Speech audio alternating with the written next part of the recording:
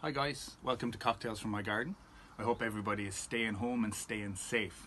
Today we're going to make a Bloody Mary because it's my favourite cocktail and it can be easily enough made with ingredients at home. All we need is some male gin. We're going to go with some tomato juice, and I have extra spicy. We have some salt, pepper, Tabasco sauce, Worcester sauce, smoked paprika, and some celery salt, and of course some ice. And this is very, very simple. We're going to make this all in a jam jar. Okay, so what we do is we take 1 part of our meal gin. We're going to take 2 parts of our tomato sauce. So all we do is use the jam jar to measure that. There we go, that's 2 parts of our tomato sauce. We're going to take a twist of salt, twist of pepper, a dash of our Tabasco sauce.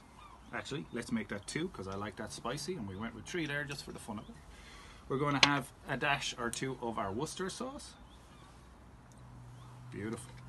We're going to have a little bit of our smoked paprika, just a dash. There we go.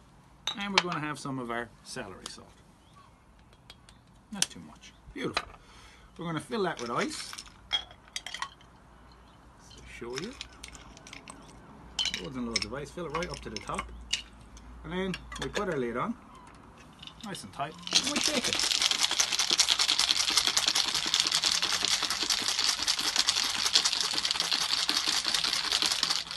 Now, if you want, that's ready to drink right now. Or you can strain it into another jar and store it in the fridge overnight.